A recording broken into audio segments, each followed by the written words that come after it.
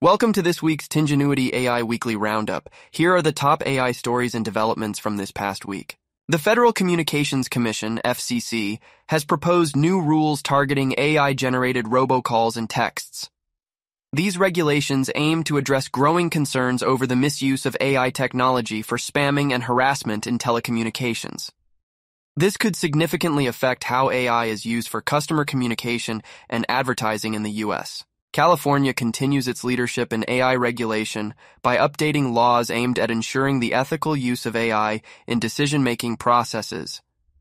The state has introduced new measures requiring greater transparency in AI algorithms used in employment, finance, and healthcare sectors.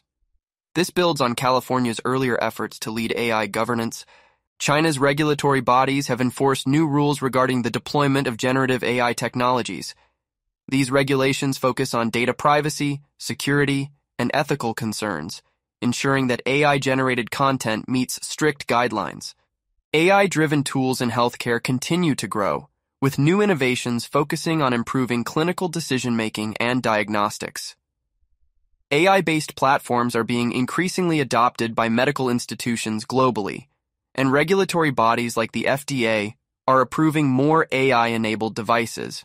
With elections approaching in several major countries, concerns about AI's influence in shaping public opinion and detecting misinformation are growing. Lawmakers in the US and Europe are drafting laws that would limit the use of AI in election campaigns to ensure transparency and prevent manipulation. That's all for this week's Roundup. Make sure to subscribe to our channel for the latest AI news and insights. Thanks for watching, and see you next week.